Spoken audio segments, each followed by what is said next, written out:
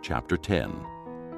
At that time the Lord said to me, "Chisel out 2 stone tablets, like the first ones, and come up to me on the mountain. Also make a wooden chest. I will write on the tablets the words that were on the first tablets which you broke. Then you are to put them in the chest."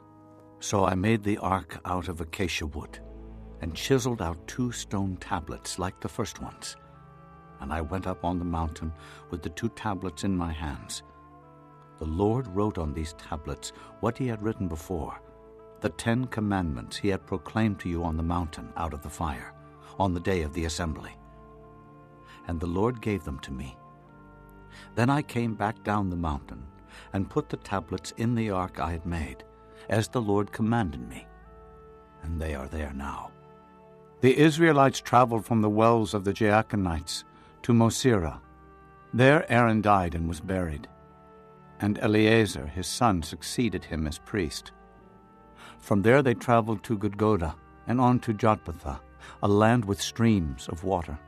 At that time the Lord set apart the tribe of Levi to carry the ark of the covenant of the Lord, to stand before the Lord, to minister and to pronounce blessings in his name, as they still do today.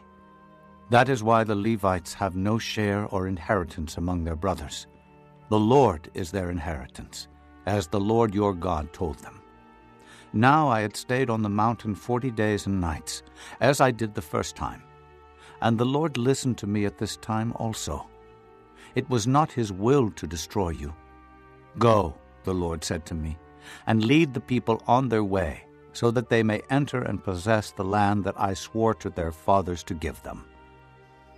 And now, O Israel, what does the Lord your God ask of you but to fear the Lord your God, to walk in all his ways, to love him, to serve the Lord your God with all your heart and with all your soul, and to observe the Lord's commands and decrees that I am giving you today for your own good?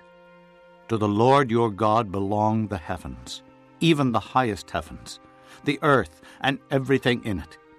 Yet the Lord set his affection on your forefathers and loved them, and he chose you, their descendants, above all the nations as it is today. Circumcise your hearts, therefore, and do not be stiff-necked any longer.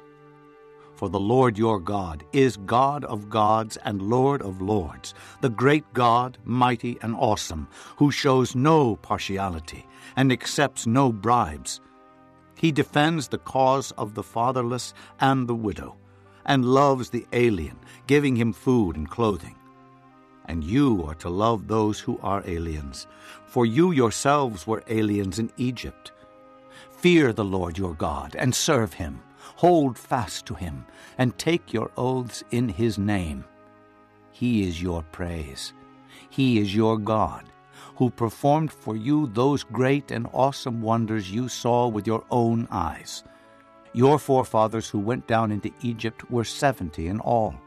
And now the Lord your God has made you as numerous as the stars in the sky.